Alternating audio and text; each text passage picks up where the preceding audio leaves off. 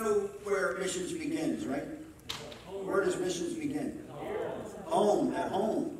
And so we have some folks that have been working a military ministry here at home, trying to build it and working hard to do it, bringing in some folks. And so tonight, especially since military man Trey has come back from the military, we're going to give them the service tonight and let them talk about their ministry. And Brother Stills is in charge of this. Brother Travis 1 and Brother Travis 2 will be involved this night. So. Thanks, Pastor. Appreciate it. First, I'd like to really thank Smyrna Baptist Church and Pastor Adams, especially for just allowing us to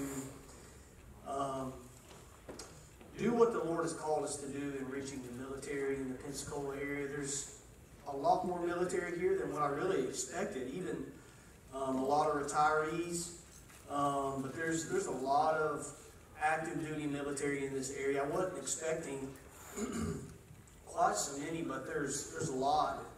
And so I just want to thank you, Pastor, for allowing us to try to be able to reach them. You know, using having a ministry in this church to reach them, and having just a heart for them, because they're very needy. Military are very needy, and a lot of times being away from home, they get out, they get into a lot of trouble via alcohol and other immoral acts, and what they really need is the Lord. And so I'm thankful that we are a part of a church that has a heartbeat or has a heart to try to reach them. Recently, I would guess about 2 or 3 months ago, maybe a little bit longer, I took a training down on Naval Air Station Pensacola, and I worked there as a civilian. If you didn't know, I worked for an AFAC, or it's called Navy Facilities. And I took this training, and it was on suicide awareness and prevention, was what it was. And they gave us a staggering statistic, and that is there have been more military that took their own life, died by suicide, in the last 20 years or so than were lost in all the war on terror. So our military, you know, they have a problem right now. They have a spiritual problem. And we know what the answer is. The answer is a relationship with God through the Lord Jesus Christ. Pornography is not going to solve it. Alcohol is not going to solve it. There's no solution. And a lot of times what they're told to do to deal with their problem is just to be a man, or just to be strong and get through it and push through. And that's not going to cure it. They need the Lord. They have a spiritual issue. And so I'm thankful that we can be here, we can be a part of this church and trying to reach them and trying to see them saved. We want to disciple them. And we need your prayers. And I'm going to turn over here in just a second to Trey, but we need your prayers as we try to grow this ministry. We definitely we have a presence on the base, but we want to get them here in this church. We want to get them as a part of this church and get them saved. We want to get them discipled, and then when they go to the next duty station, they can be a part of another local church. There's a lot of different churches all around the world that are dedicated to teaching and training military, and they can really grow in their relationship with the Lord and really be a difference among the people they serve with. So, Trey, you want to come up and share for a minute? Trey just graduated boot camp on Friday. Really proud of him. You know, he's it's not easy to go through any boot camp, even Coast Guard. I kind of get jabbed a little bit, but I think he's done well. And so, if you just want to share what the Lord's laid on your heart. First of all, I just want to thank the church for all the prayers and the letters. They really helped the whole thing. I did go into the Coast Guard boot camp expecting it to be easy, maybe like the Air Force.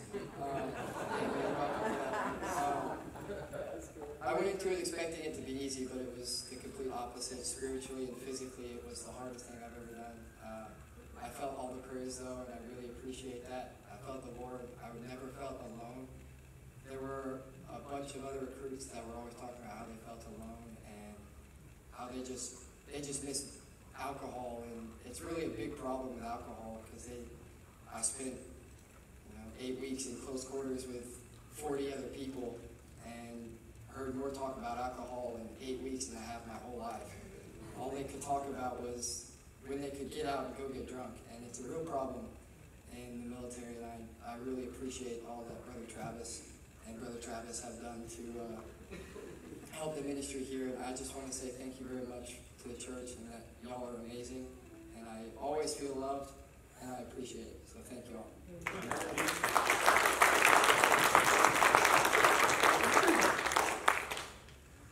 So I'm going to let Gunny Dobbins speak next. Brother Travis here is going to come up and share his testimony and just what the Lord has done in his life.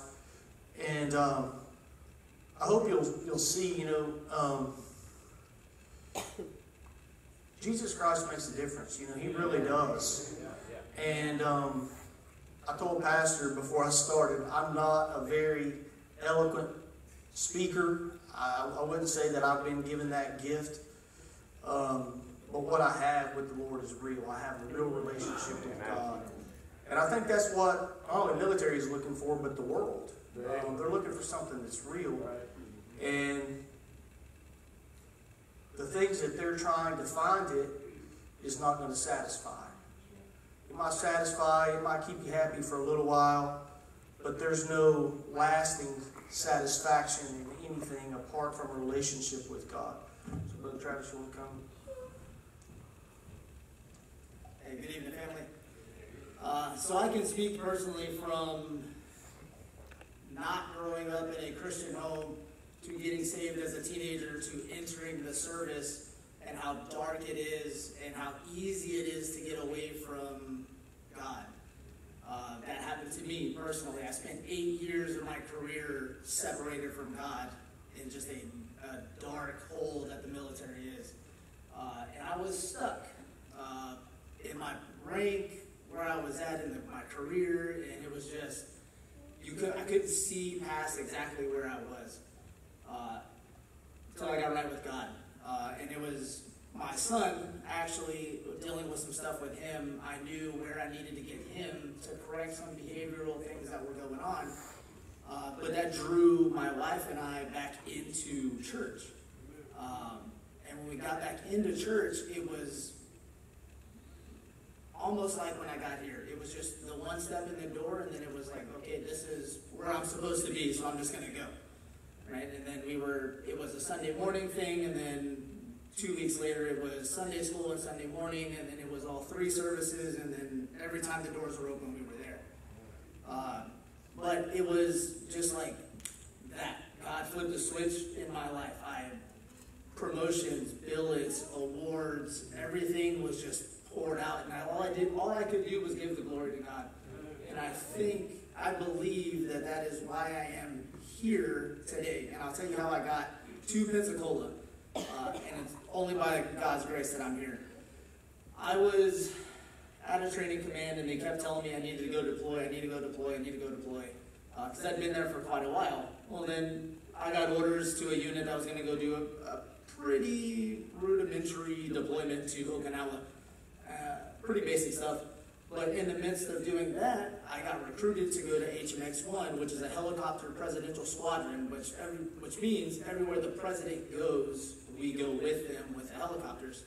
So talk about an upbeat tempo and having to go and do things often, right? They were gone every couple of months, drop of a dime, hey, president's got to go over here, you're going, right? And you're talking anywhere in the world at that point.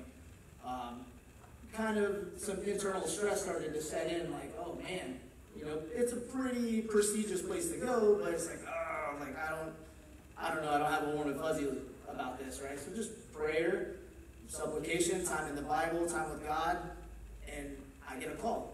Hey, you're the short man on the list, we got too many people here, you're going to go somewhere else. Where do you want to go? I don't know, where do you got? How does Pensacola sound? Phenomenal. Always heard great things about Pensacola. I'm coming to the end of my career anyway. I was like, what better place to go than, the destination spot. Little did I know I was going to get in here and find my family. So I appreciate all that you do here for not only me, but my wife, my son, and just to walk in and feel a warm embrace some of you just may not know how lucky this, or how blessed this place really is to come in and just feel at home. It is a phenomenal thing, and I'm here by way of the Marine Corps through God's grace. And Trey, I know this is not like a charge for you, right? But I will say, stay in touch with Mom, right? And the priority one, every time you get orders, wherever you go, is find a place for you to go and get with God. Because if you stay there, He'll take care of everything else for you. That's all I got, brother.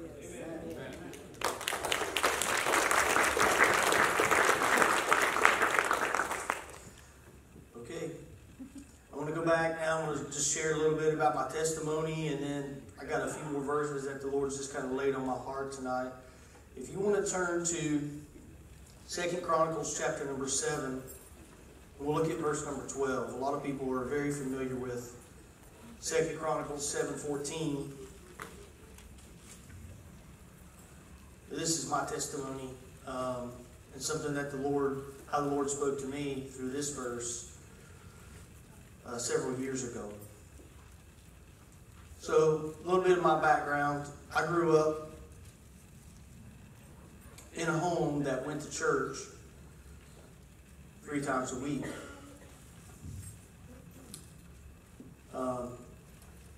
Vacation Bible school, things of that nature, anything that the church had going on, I was drugged to church, so to speak. My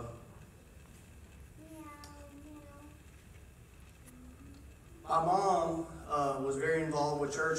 She helped serve. She helped, with the kids and nursery, things of that nature. My dad, it was several years before he actually came to know the Lord. And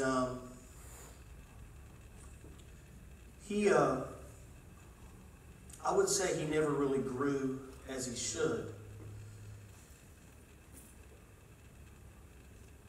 There's a danger of that, by the way, if you look in, I think it's 2 Peter. Talks about growing and adding to your faith, virtue, and these just different things. Because if you don't, you're going to get to a place where you're not even going to think you're saved anymore. So it's very important to not, once you're saved, to grow and to try to please God and to try to build your relationship with Him. And really, it comes down to, giving Him that time each day, just like Travis talked about. Reading His Word, praying, it's very simple. In any relationship, a relationship's built on trust. It's built on time spent together. We talk to God through prayer. God talks to us through His Word. And obviously services and godly music and things of that nature. But you have to build your relationship with God. Needless to say, my dad never really grew, so when I was around 13 years old, my parents got divorced. Now, I had gone forward in the service when I was 11. There was a preacher named Mays Jackson. A lot of people probably know him. Very famous evangelist back in the day. He preached a sermon called When God Gives You Up. You ever heard that sermon? That sermon would scare the daylights out of you. It would scare you to the altar very quickly. And so I remember that service very well. But between 11 and 13, I don't think I really matured in Christ as I should. And so when my parents divorced, what that meant for me was that I was on my own. My mom worked 2 jobs. My mom went to college. So if I wanted to go to school, I went to school. If I didn't want to go to school, I didn't go. And so I missed a lot of school.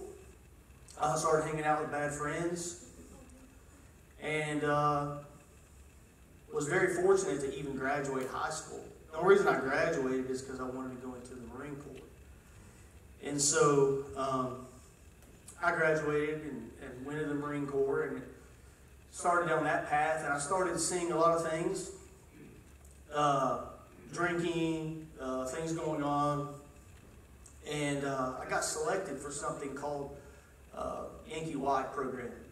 which is a program where you go through this security background check, and then eventually you either wind up one of two places. You wind up at Camp David, or you wind up at a place called the White House Communications Agency in Washington, D.C. And I am not a city boy, so I said, I want to go to Camp David, which is in Maryland. So I went there, and I guarded the president for 2 years. While I was there, after going through this extensive background check and meeting with a psychiatrist and all these things, I saw a guy take his life. He took a belt.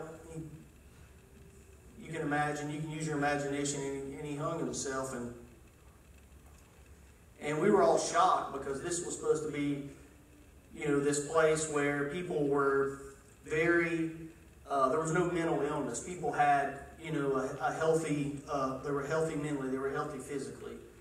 And like I said, a lot of times in the military, though, they have their version of religion, they really do. But it's not really doctrinally sound, I would say, in accordance with what the Bible teaches. So I went on, I finished up my Marine Corps career. I went back to the infantry, went to Okinawa for 6 months and got out. And I made the decision I was going to go to college when I got out. So I went to college, got my engineering degree, took my first job in Atlanta, Georgia, and met my beautiful bride. And shortly after, we moved to Jacksonville, Florida. One of the things I've learned just from living life is that too much change right away, too many things that change, brings a lot of stress. I had a new job. I had a new home, a new wife, and a baby on the way. And I was getting back into church at that time. I'd been going back to church for a couple of years at that point. And so I started really struggling with depression and suicidal thoughts. And what I really struggled with was knowing for sure I was saved. Because I had started reading the Bible at that time, and as I would read through the Gospels, I noticed that when Jesus touched the blind man could see. When he told the guy that was deaf, when he healed him, he was different. There was something different in their lives. And I could not see that evidence of salvation back from when I was 11 years old.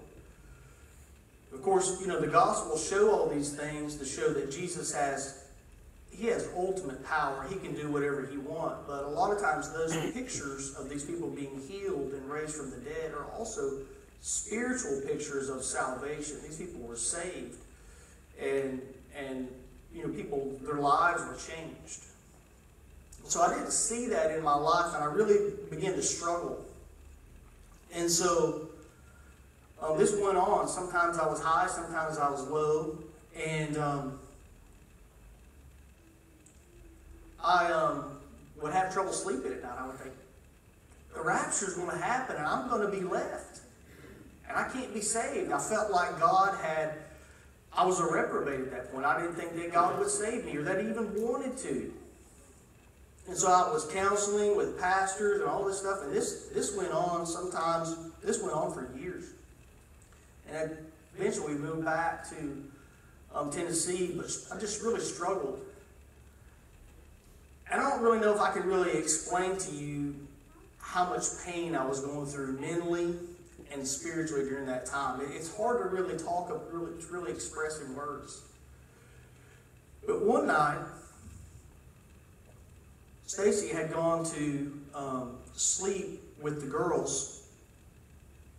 One of them was sick or something, and I just began to pour out my heart to God.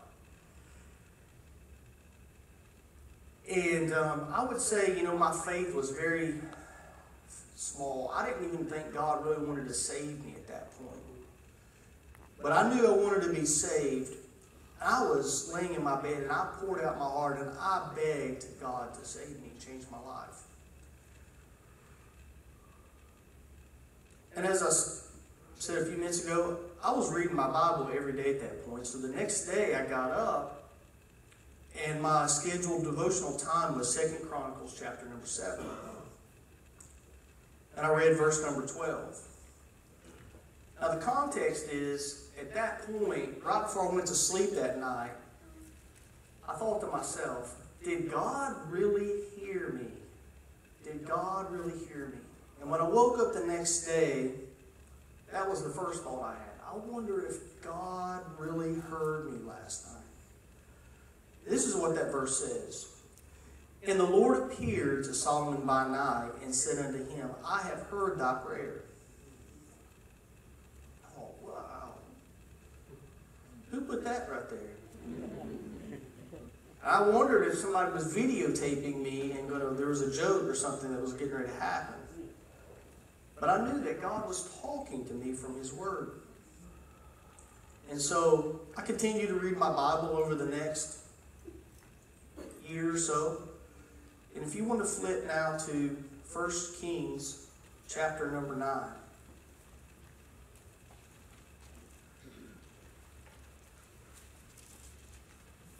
And sometimes I would think, I know I'm saved. I know that God was speaking to me right there. I knew that He had spoken to me. But, we have an enemy, and it's not China. We have an enemy, and his name is the devil. And I love what we just sang a few minutes ago, that the tempter is going to be banished. I was like, hallelujah, amen. One day the tempter is going to be banished. But the devil did not want me to get this settled in my life. He did not want to get this matter of salvation settled in my life. And so he told me, hey, you prayed, but you really didn't go forward in church. You didn't make a profession of faith. You didn't go forward in public. So there's no way that God really saved you.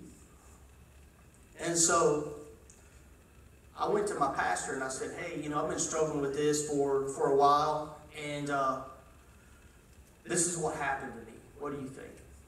And he said, I would go forward in church. This was on a Saturday. He said, I would go forward in church.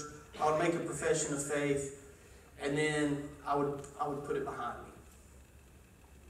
So the next day, I went forward to church, and I missed my devotional that morning because I overslept or something. I overslept that day. And I got home that afternoon, and my scheduled devotional reading at that time was 1 Kings chapter 9. I didn't even know at that time there's such a thing as called parallel passages. But this verse almost says exactly the same thing that 2 Chronicles 7:12 says. And it says, And the Lord said unto him, I have heard thy prayer and thy supplication that thou hast made before me. And Brother Jamie told me something recently. He said, the Lord doubled it up for you, just like He did for Joseph in Genesis. And I was like, hallelujah, I never thought of it that way. That was a blessing, Brother Jamie. The Lord spoke to me twice and told me that He heard my prayer when I called on Him for salvation. And that meant so much to me. And it gave me what I needed was assurance of my salvation, that I had a relationship with Him, and that I could never perish. The Bible says you never perish. And from that point on, I began to serve the Lord and live for the Lord. Now, when I said that I got up here tonight and I'm not a very eloquent speaker, let me give you a little more context of that. In my church back in Tennessee, on Wednesday night, they would call on people to come up front and pray. And what I would do was we had a balcony that you could sit up in. And I would go up there and hide so I wouldn't get called upon. Because I hate public speaking. As I said a few weeks ago, I hate public speaking. But I will tell you this, I love the Lord and I want to bring Him glory. And so this is my testimony of how I got Christ, I got saved, I got it settled. And I will tell you, you can believe what the Bible says. It really is true. It really is true. It's real. It's not something that's make-believe. It really is true. And I believe that God will manifest Himself to anybody that really wants to know Him. If they were genuinely want to know whether the Bible is true and they want to have a relationship with Him, I believe He will save them and show them and prove Himself that this is real, this is true. And I want to share you the second part of what the Lord has laid in my heart tonight. And it's found in 1 Corinthians 15, verse 57. I'll give you a second to turn there.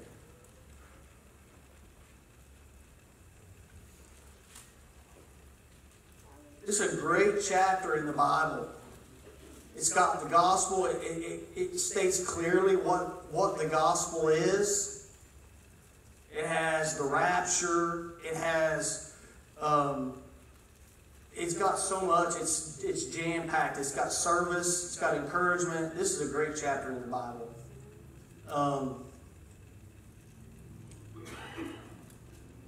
1 Corinthians 15:57 says, "But thanks be to God, which giveth us the victory through our Lord Jesus Christ." It's football season.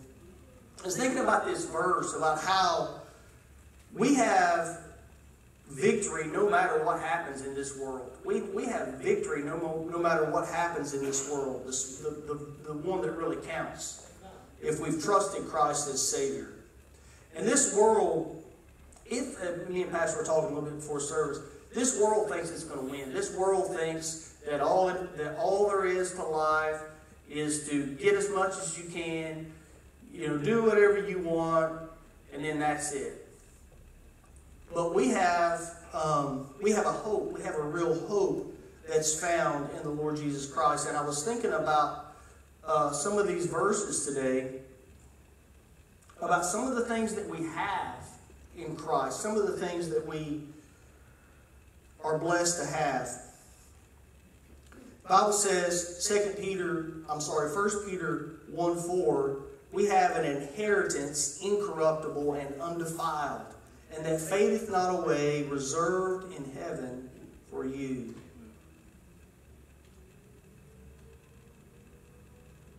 I kind of taught this verse. Well, as I said, I wouldn't consider what I do preaching. I just try to share God's word. Brother Shannon was there, but I talked about the greatest comeback of all time, because when Jesus was crucified, his disciples went in hiding. You think about this, all these Pharisees and his enemies, they thought they had triumphed. They hadn't triumphed. They had just done exactly what God used them to do. God never was not in control. Jesus said in John, "I lay my life down and I gladly take it up again." He was always in control. They thought they were in control. They thought they had successfully eliminated him. That did not happen. He rose from the grave victorious. Just like he said he was going to do, he did it. Now this verse is 1 Corinthians 15:57. It talks about the victory over death. Death, as we've been studying, the wages of sin is death. That word death also means separation a lot of times when it's used in the context. We don't have to worry about ever being separated from God when we trust Christ as Savior. We have that victory. I'll tell you something else that Jesus Christ has given us the victory over it. You can look at Revelation chapter 1. I was thinking about this verse. It says, "I am he that liveth and was dead, and behold, I am alive forevermore. Amen. And have the keys of hell and of death." We don't have to worry about the consequences of past sin or future sin. I don't have to worry about, I don't want to sin, but I have Christ in my life that is going to give me the victory. He's going to give me also, I don't have to worry about the punishment for sin, because Christ already took that punishment on the cross.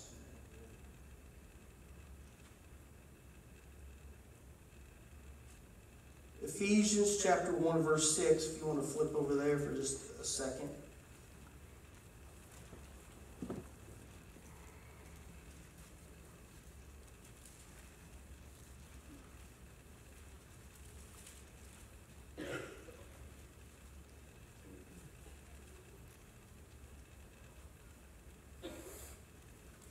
It says, "To the praise of the glory of his grace, wherein he hath made us accepted in the beloved."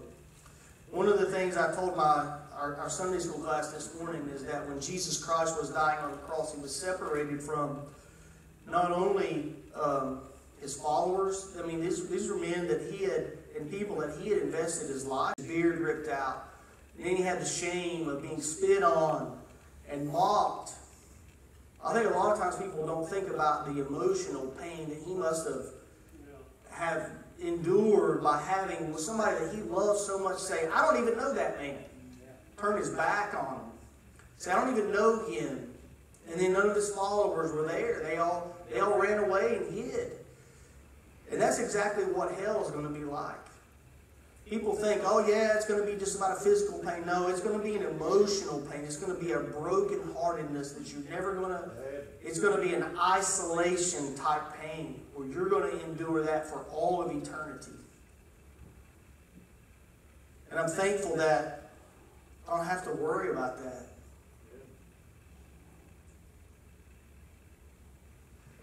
Look at John 16, verse 33.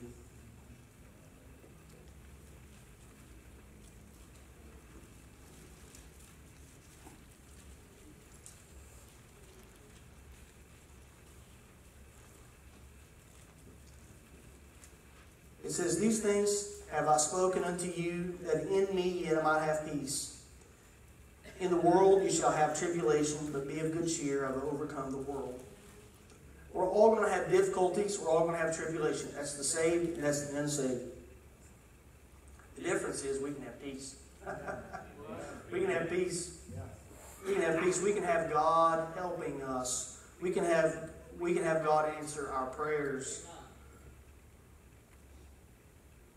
I was thinking about just difficulties and how, a lot of times what I usually do is I just complain instead of pray. I go through difficult times, and the first thing I should do is pray.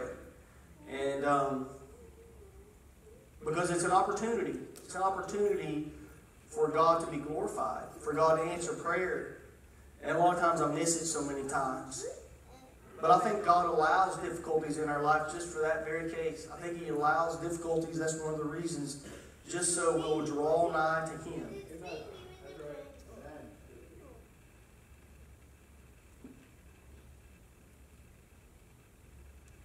I got one more verse for you, and then I'll ask Pastor to come.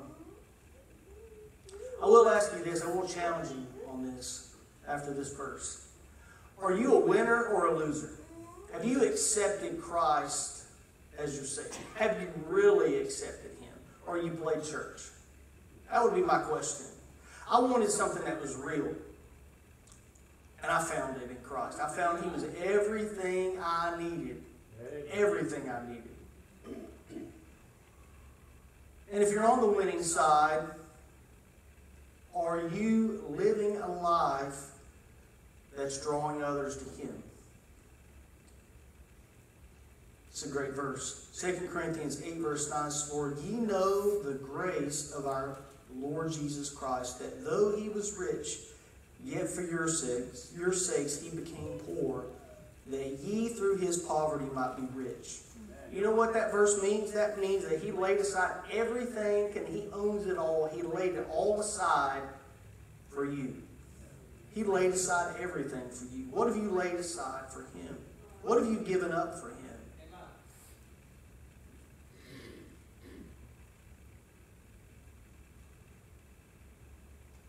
He's done so much for me, and I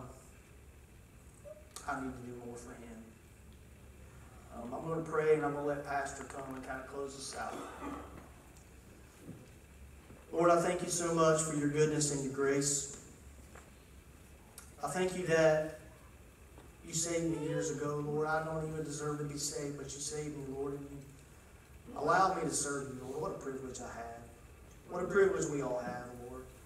May You help us, Lord. May You help us to draw nigh to You. May You help us to be the people You want us to be. And I pray these things in Your name. In Jesus' name, amen.